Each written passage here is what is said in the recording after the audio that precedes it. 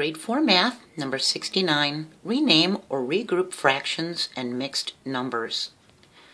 A mixed number is a whole number with a fraction next to it. See? 1 1/2, 3 2/4. These are mixed numbers, okay? So remember, the numerator's on the top and the denominator's on the bottom, all right? And then we have a whole number that is next to them. So let's see what we've got here. We can write a mixed number as a fraction to regroup it. Emma had 1 1/2 cups of ice cream left in the container.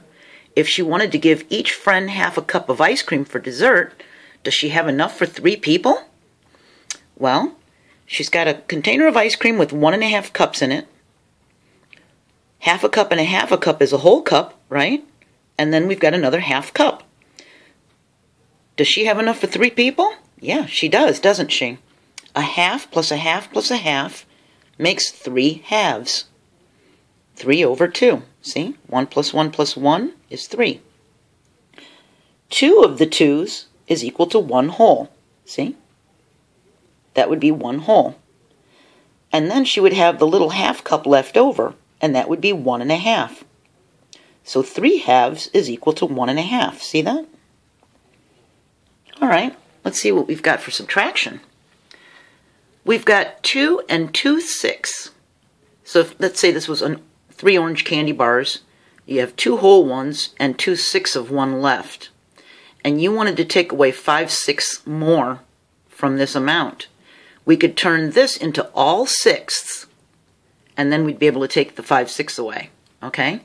This becomes split into 6. See? We split these 2 whole ones into 6. So that's 6 parts of 6, that's 1 whole one. That's 6 parts of 6, that's 1 whole one. And then we had our little 2/6. When we take the 5/6 away, 1, 2, 3, 4, 5, it leaves 1 whole one and 1, 2, 3, 3/6. Here's how. When we divided these all up into 6's, we had 6, 7, 8, 9, 10, 11, 12, 13, 14 sixths. 14 little 1/6 pieces. We took our 5/6 away. 14 take away 5 is 9. And we had 9/6 left over. Well, 6/6 is 1 whole one. We take that away from there, and it leaves us with 3/6. And 3/6 is half, right? See, that's half of the candy bar? So 3/6 is really a half, so we'd have 1 1/2.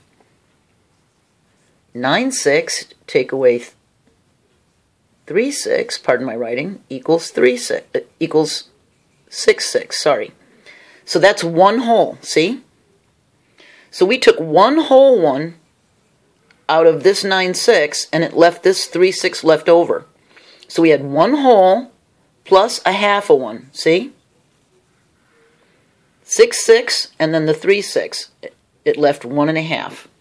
All right, so now, Tala made 2 cherry pies, and they were cut into 8 slices each. 5 of the slices were eaten out of 1 pan, so how much pie was left? Well, we can see that there's a whole one here, even though this represents 8/8, 8 slices out of 8. How many is left over here? 1, 2, 3/8. That's what she's got left over, see? And if we added the 8/8 to the 3/8, we'd get 11/8. 8/8 is 1 whole one. 8/8 taken away from the 11/8, see? Because that was our total of all the pieces. If we took a whole one out of that, we'd have 3/8 left. 1 3/8 is left. And we can even see that it's 1 3/8. Altogether, it's 11/8. See? We can change a mixed number into an improper fraction. When the top, the numerator, is bigger than the denominator, it's called an improper fraction.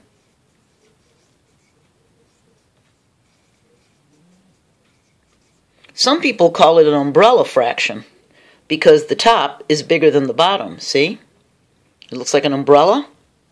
But they're called improper fractions when the numerator is bigger than the denominator. All right, well, what if we needed to write the mixed number as a fraction? There's a very easy way to do this using times table. You say 1 times 8 is 8 plus 1 is 9.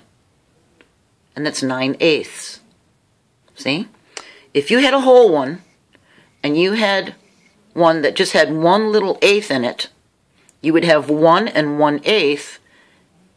If this was split into eighths, that would be 8/8. And the little 1/8 would be 9/8. See? So what we did was we said this big 1 times the little 8 plus the 1 up there. 8 plus 1 is 9, and then we put the denominator there. Let's try to see if we could do it with this one. 1 times 5 is 5, plus 3 is 6, 7, 8. 8/5. If we had a whole one, and then we had another one that was split into fifths, and we had 3 of them, we would have 5/5 and the 3/5. See? That gives us 8/5. So, what we did was we said 1 times the 5 plus this 3. See? It's almost like going in a circle like that. 1 times the 5 plus the 3. Try it with this one. 2 times 3 plus 2. 2 times 3 is 6, plus 2 is 7, 8. And then we use the denominator. 8/3. Let's see if it works. We have 2 whole ones. And then we have another one that was split into thirds, and we had 2 of them.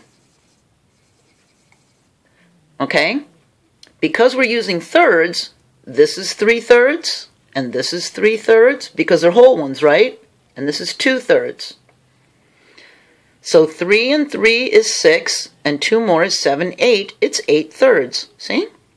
So all we had to do was say 2 times 3 plus the 2. Okay? And we got 8/3. What if you wanted to write the fraction as a mixed number and undo everything we just did? We would say how many 4s fit into the 5? 1. And how much is left over? 4 plus 1 is 5, so 1 is left over. And it already gave us the denominator we're using. See? Oops, sorry. So it'd be 1 and 1/4.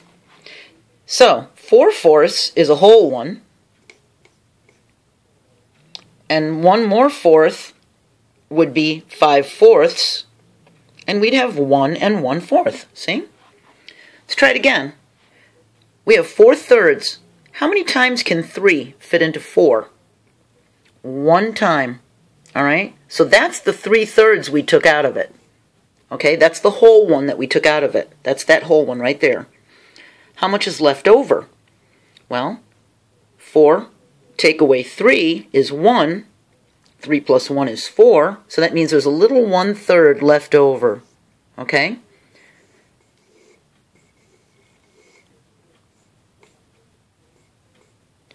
If we had this 3/3 and 1 more third, we would have 4/3. See? It would be 1 and 1/3. See? How about this one? This is going to be bigger than 1. How many times can 2 fit into 7? How close can we get? 2 times 1 is 2. 2 times 2 is 4. 2 times 3 is 6. 2 times 4 is 8. 8 is too big, so we have to go back to 3. So we know there's 3 whole ones. There's a 2 2s, really 2 halves. Okay, there's our 3 whole ones. And how much do we have left over? We have a little half left over. 2, 4, 6, 7 over 2. See? So we have a little half left over. 7 halves is equal to 3 1/2. So, all you have to do when you're turning a fraction into a mixed number is divide, okay? And find out how many are left over as the remainder. and then that's your fraction, and you already know what the denominator is going to be.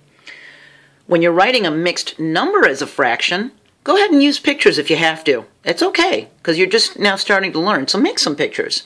But know also that you can do a counterclockwise circle of the whole number times the denominator plus the numerator, and that's the new numerator, okay?